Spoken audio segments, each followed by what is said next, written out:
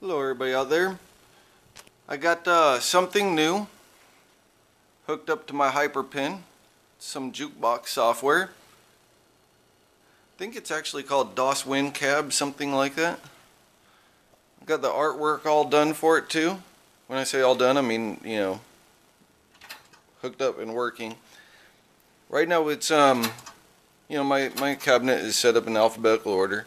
The name of it is Pin Jukebox, so it's right after Pinbot before Pirates. One of the reasons that kind of motivated me for this was I hooked up a 10-inch Polk audio sub in addition to my Klipsch audio 200 RMS setup. Of course, I got the bass port back there for the internal sub. So, kind of to go over this, just wanted to go ahead and launch it, which you'll see a little black DOS screen come up, and then bam, I'm up and running. I could use my flippers to scroll through. Right now you can see fast lane selected, and I could hit my Magna flips are up and down. So it does kind of like jump from Rocketeer to 3 to 4. And then I could hit right with my right flipper and pick music. Hit the start button.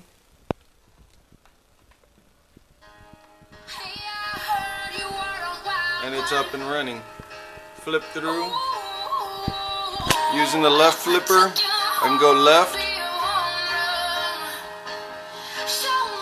And I can go up with the left Magna flipper.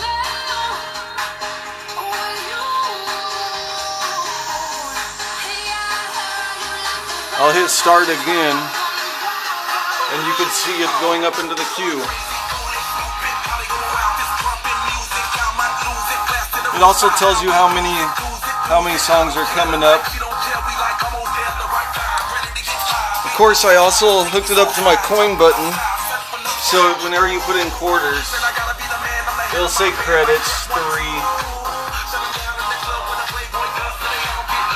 So you could actually make it so you gotta put in coins or whatever. Of course, mine's set up on free player, so it doesn't really matter.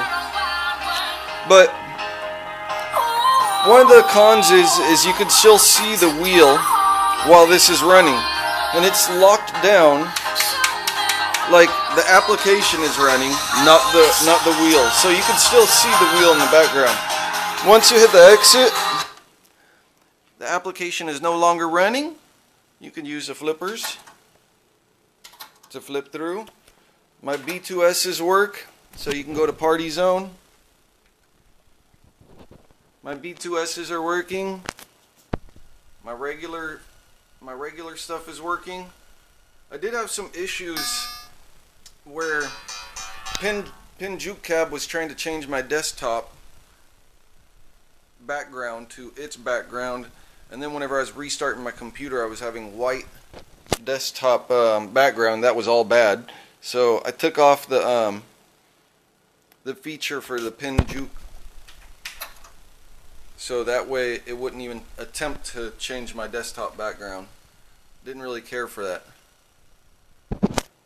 So once again,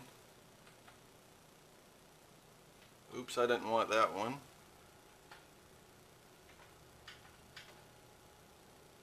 I'm hitting the wrong buttons. Actually, no, this is okay. I'm hitting down, so that makes sense.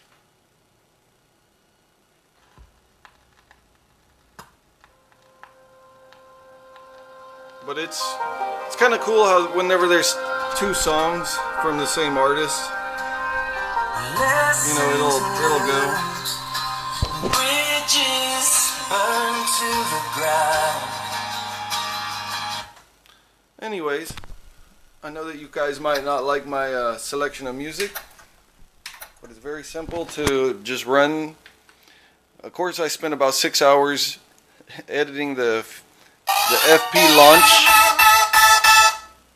and trying not to screw up anything existing. I had to work on my B2S's, make sure everything was working good, did a lot of testing. But knock on wood, after all that work, Finally got a jukebox software running in my cabinet, and it sounds good because of that extra sub. Well, originally my 200 RMS Klipsch audio system is pretty damn loud. This just adds more to it. Anyways, thanks for watching. If I get enough